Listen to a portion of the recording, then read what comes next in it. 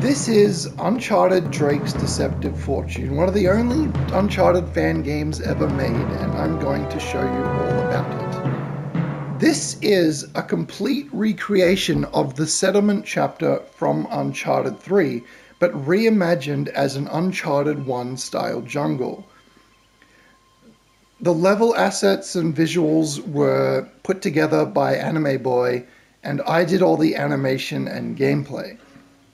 So it starts off with Nathan Drake being lost, not knowing where he is, and he has no ammo, so we have to just push forward and figure out what is going on here. And soon, once we go through this path here, you'll discover that it is a lot like someplace we've already been before. So Nathan Drake is once again stranded with no weapons, so we have to do this cover attack. And then we can pick up our first gun, and I'm going to slink over here. We've got sticky cover and everything, so I'm going to kill this guy. I mean, I'll try to.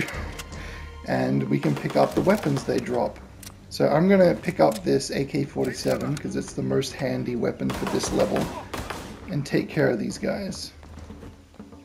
So you can actually like stick to cover and move around like you would Uncharted. It's not 100% accurate to the gameplay, but it's coded in a way that will work in Dreams on PlayStation 4 and 5. Let's take care of this last guy, take his ammo, and we have climbing.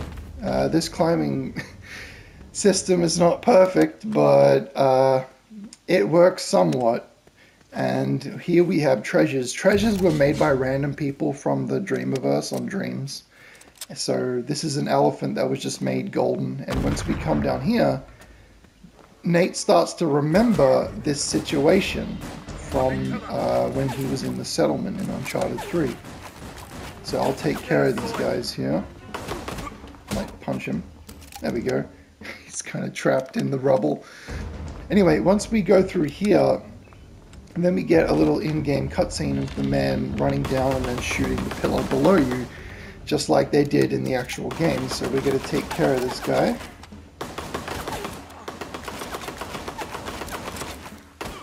There we go.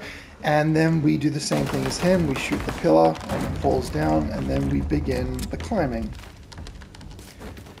So you can climb diagonally, you can climb like downwards diagonally. It's like I tried a lot to make it work quite well. It's not 100% perfect, but it does the job basically. But yeah, so we go up here, take care of this guy,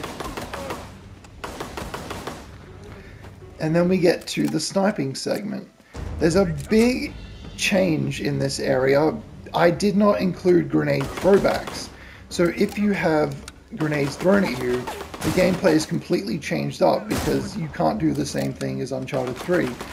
Which apparently the grenade throwback, not even Amy Hennig knows why it was included in the game, because it negates the entire purpose of flushing you out of cover.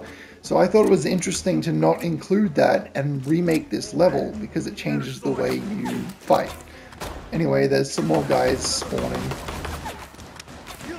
And you can either take care of them, or you can be a little scaredy boy and you can just leave immediately. So he sidles through this here, and then we start the next part of the level. So I'm going to get some ammo here.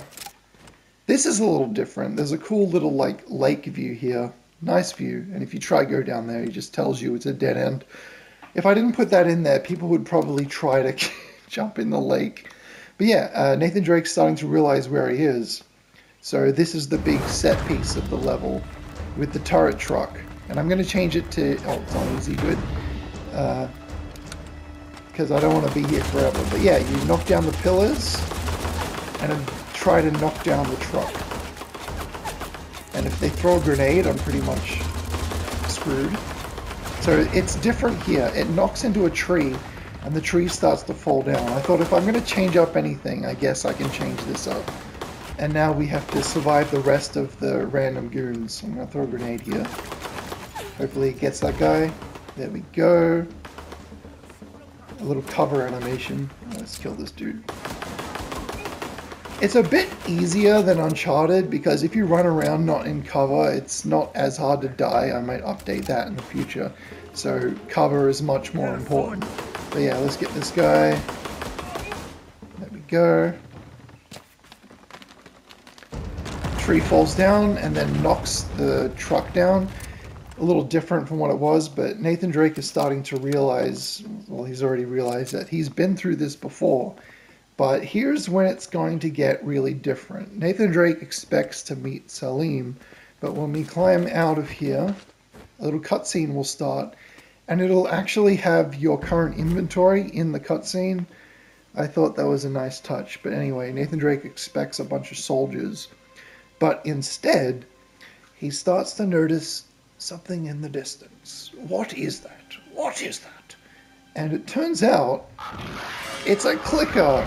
I tried to think of a different way to finish this level, and my friend, I think Kempi, suggested The Descendants since it's Uncharted 1, but I thought, what if I use clickers? And here's what happens if you get killed. I'm going to show this off. I made a little animation where he bites his neck out. Yeah, so anyway, all you have to do is just survive a wave of clickers.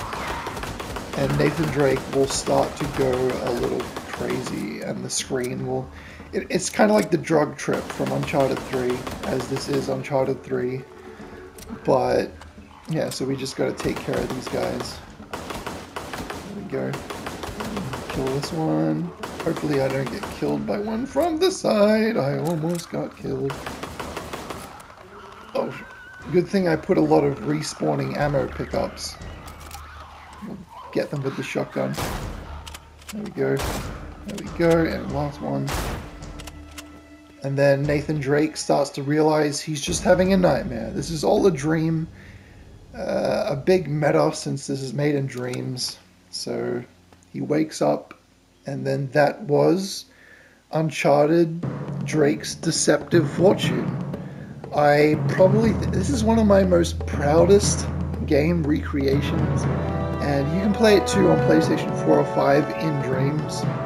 And thank you for watching. I hope for even more Uncharted fan games to come in